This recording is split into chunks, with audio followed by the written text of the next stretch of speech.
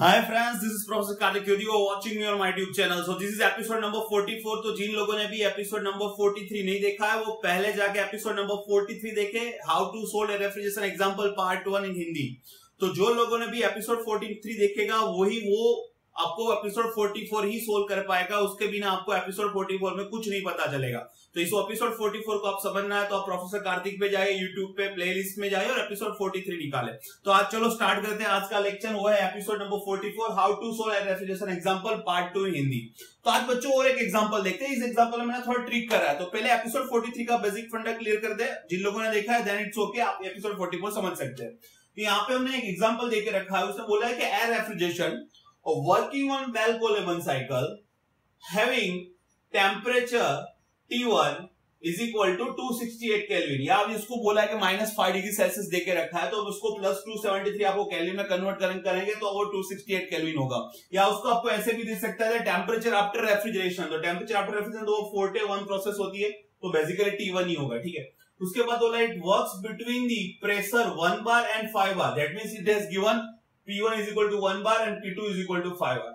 Then it says the temperature after cooler. So cooler वाली process होती है 2 to 3 after cooler यानी 8.3. So it has given T3 is equal to 25. उसको kelvin में convert करोगे तो 298 केल्विन होगा. ठीक है.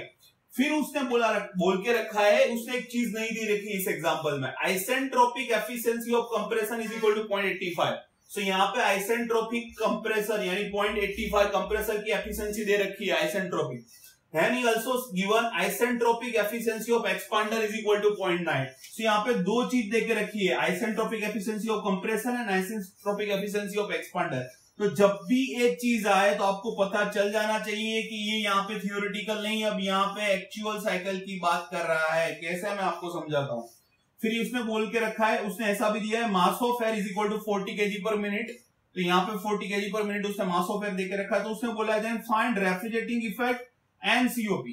तो हमको ये चीज यहाँ पे फाइंड करनी है. तो बच्चों जब भी ये चीज आती है isentropic efficiency of compressor expander देगा, आपको समझ जाना है ये एक्चुअल साइकिल की बात कर रहा है. तो यहाँ पे आप जो 1 2 3 और 4 देख रहे हो, ये जो पॉइंट, ये 1 2 3 एंड 4 एंड 1, तो ये जो आप देख रहे हो थियोरेटिकल साइकिल है. लेकिन जब एक्चुअल साइकिल होती है तो वो 1 to 2 ऐसा आइसेंट्रोपिक नहीं रहता, लेकिन प्रोसेस इस तरीके से होती है स्लाइटली. So ये पाथ स्ट्रेट ना होके ये 2 days तक होता है, फिर वो जाके यहाँ पे ज्वाइन होता है. उसी तरह से 3 to 4 आइसेंट्रोपिक प्रोसेस नहीं होती है एक्चुअल साइकिल में, वो इस तरीके से लाइन जाएगी यानी कि 0.4 days होगा. तो आपको आइसेंट्रोपिक एफिशिएंसी देके रखी, इसका मतलब आपको T4 days और आपको T2 days की वैल्यू फाइंड करनी है इनडायरेक्टली. ठीक है.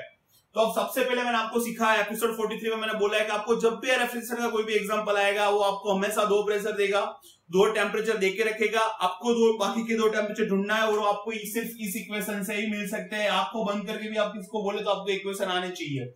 T2 upon T1 is equal to P2 upon P1 gamma minus 1 upon gamma and T3 upon T4 is equal to P2 upon P1 gamma minus 1 upon gamma. तो ये पूरी किस तरीके से आई तो मेरे प्लेलिस्ट में जाइए, आप बेल-कोलेमन साइकिल देखिए प्रोफेसर कार्तिक की प्लेलिस्ट में जाके आपको उसको अच्छी तरीके से पता चल जाएगा. ठीक है.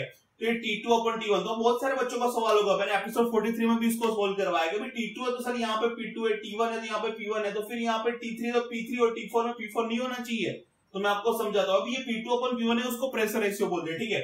लेकिन एयर रेफ्रिजरेशन साइकिल में हम जानते हो कि जो भी हीट रिजेक्शन और हीट एब्जॉर्प्शन होता है वो कांस्टेंट प्रेशर होता है, यानी जो P2 होगा वही वैल्यू P3 की होगी, जो P1 की होगी वही वैल्यू P4 की होगी. तो यहाँ पे मैं T3 जगह पे P3 लिखता हूँ, T4 की जगह पे P4 लिखता हूँ, तो मैं P3 की जगह पे P2 लिख सकता हूँ, P4 की जगह पे 1, तो वही सेम चीज आके खड़ी रह जाएगी. ठीक है.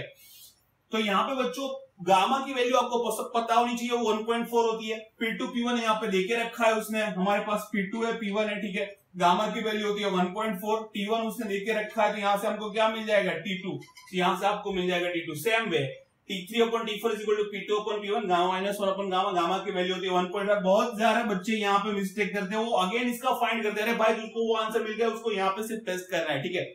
फिर आपको यहाँ पे क्या दिया है, T3 आपको दिया है, तो T3 दिएगा तो आपको क्या मिल जाएगा T4.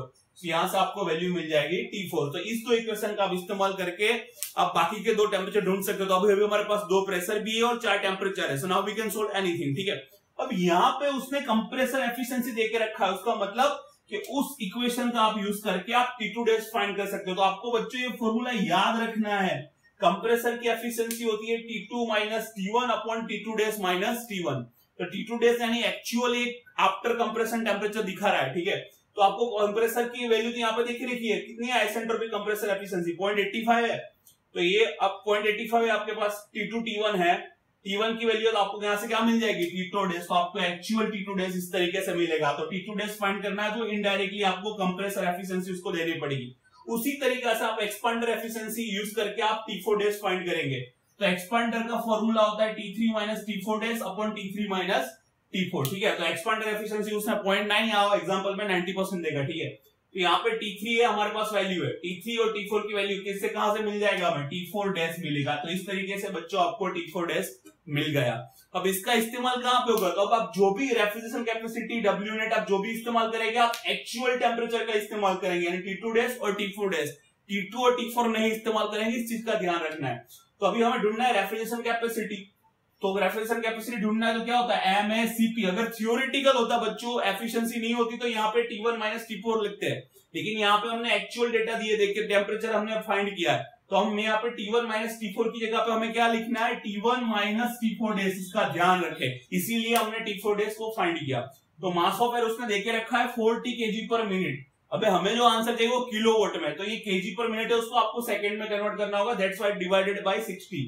सीपीयू ऑफ एयर आपको कभी नहीं देगा, वो आपको याद रखना है 1.005 नियरली इक्वल टू 1 होता है। फिर T1 की वैल्यू है T4 डेज की आपने फाइंड दे करके रखी है, तो आपको आंसर मिलेगा किलोवाट में। अब वो आपको मान लो को पूछता है कि टन्स ऑफ रेफ्रिजरेशन में फाइंड करिए, तो आपको पता है 1 TR is equal to 3.5 kilowatt, तो किलोवाट से टन में जाना है, तो आपको 3.5 से उस वैल्यू को डिवाइड कर दिया, तो आपको टन्स ऑफ रेफ्रिजरेशन में कैपेसिटी मिल जाएगी, ठीक है। Then he had asked find W net। तो W net क्या होता है, work done by the compressor minus work done by the expansion. तो work done by the compressor क्या होता है, प्रोसेस 1 to 2, लेकिन यहाँ पे एक्चुअल इसलिए हमें 1 to 2 डेज लेना है, इसे MACP T2 days minus T1। उसी तरीके से work done by the expansion तो कौन सी होती है 3 to 4, लेकिन एक्चुअल इसलिए हमें 3 to 4 डेज लेना है, इसलिए MACP T3 minus T4 days. लेकिन यहाँ पे आपको जो मास ऑफ एयर दिया है वो पर मिनट में, आपको आंसर किलोवाट में चाहिए, तो यहाँ पे डिवाइड बाय 60 करना ना भूले, ठीक है। तो यहां से आपको W नेट आंसर मिल जाएगा किलोवाट। तो फिर आपको पता है COP क्या होता है, कैपेसिटी अपॉन W नेट, या इसको पावर भी बोल सकते हो, you can write power is equal to W net, ठीक है। तो ये हो जाएगा कैपेसिटी अपॉन W नेट। तो कैपेसिटी आपको कौन सी लगी रखी है, आपको किलोवाट वाली वैल्यू ही रखनी है, क्योंकि COP हमेशा यूनिटलेस होगा। तो जिस टर्म्स में जिस यूनिट में कैपेसिटी हो उसी यूनिट में W नेट होना चाहिए, चीज आपको याद रखनी है। तो कैपेसिटी किलोवाट वाली वैल्यू अपने पास है, W नेट की किलोवाट वाली वैल्यू से, तो COP मिल जाएगा, ठीक है बच्चों। तो आप ये एपिसोड और जो मैंने एपिसोड 43 अपलोड करा है वो देख लो आप, एयर रेफ्रिजरेशन के 70% एग्जांपल आप इसको सोल्व कर सकते हो। आई होप बच्चों आपको वीडियो पसंद आया है, तो आप सब्सक्राइब करिए, आपका सब्सक्रिप्शन ही मेरा मोटिवेशन है। Have a nice day, bye bye.